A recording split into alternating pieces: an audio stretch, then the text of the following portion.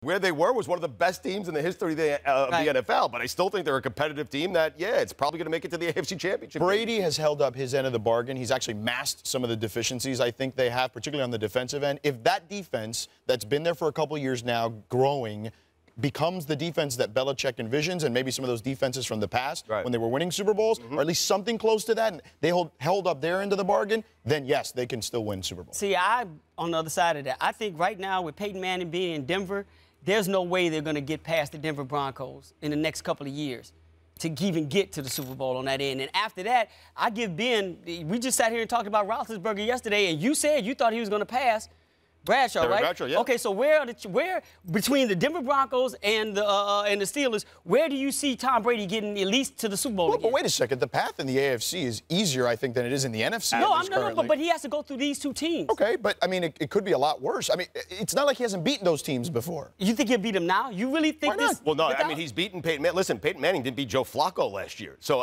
they lost in the first round of the playoffs last year. Right, and Peyton Manning took that Denver team as far as Tebow did. I get what you're saying, but you're saying right now that you think actually that New England, with what they have, with all the changes going on in New England, that within the next 3 or 4 years, Brady's going to get a championship through one of these teams? Yeah, because I think that's the most important position in sports, and they have the best guy at that position. Yeah, so I absolutely think that over the next 3 or 4 seasons, Brady's going to get one more Super Bowl. I think you're slicing hairs with Brady, Manning, and Rodgers right now as the 3 best quarterbacks. But I think the teams around them happen to be better because none of them have lost what the Patriots have lost. Wait, you still think Tom Brady's a top quarterback in the NFL? Yeah, Aaron Rodgers, Tom Brady, 1-2. Yeah, you're slicing hairs. Yeah, I mean, you're absolutely splitting hairs. Peyton Manning, you could throw in that discussion, obviously. But my thing is that we're not splitting hairs when they have to go through one another to get championships.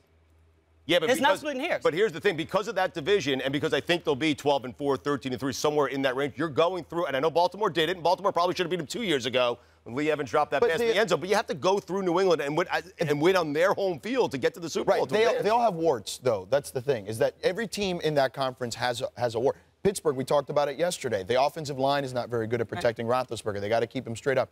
You know, obviously, you know, the Patriots, they've missed some guys now because of what's gone on with Hernandez and with Gronkowski. You know, I think Denver has some warts still, too. I think their secondary is not as good as people think. Their front seven is amazing, but their secondary is questionable. And I think history will show if there's a quarterback that you should be worried about in the postseason, it's not Tom Brady, it's Peyton Manning. Right. It is. It's Peyton Manning. It's not Brady. So worried, you mean in a bad way? Worried in a bad way. Worried in a bad way, absolutely. I mean, Brady threw the big interception in overtime last year against the Ravens.